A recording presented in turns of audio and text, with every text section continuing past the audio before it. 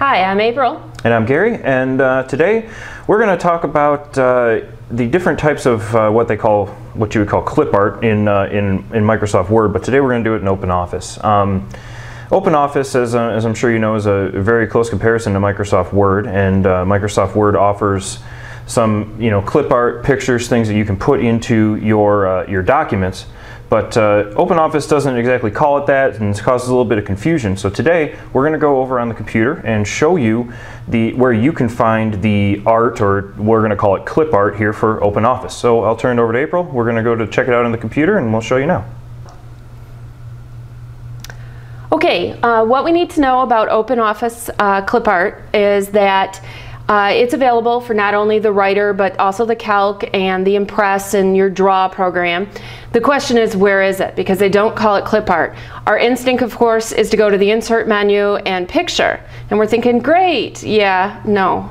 From File or Scan It, there's nothing there that says, hey, open it up and let's look at what there is to look at. So it's not under Picture, it's not under Object.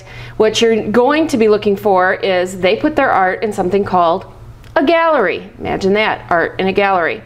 And you can access that via the Tools menu or through the Gallery button right there. Looks like a little hanging picture. And this is what you get to go through. They call them themes, not the same as the newer Office themes in the sense that you've got fonts and color schemes. Basically, each theme is a category. And they do provide some pictures, as you can see. It's not an amazing amount, but there are backgrounds and bullets, homepage type pictures for web things. I could see where they'd also be great buttons for presentations. My theme will come empty. You can add to it, obviously. That'll be the next tip. Rulers being, your divider lines, and they actually have some sounds in there that you can play with. To insert any of these things, all you really have to do is locate the one you want, and you can drag it right into your document. From there, it's a matter of formatting and all the other stuff you would normally do. So we do have them. They are available, but you got to find them in the gallery. So there you have it. OpenOffice has a gallery where all your art can be found.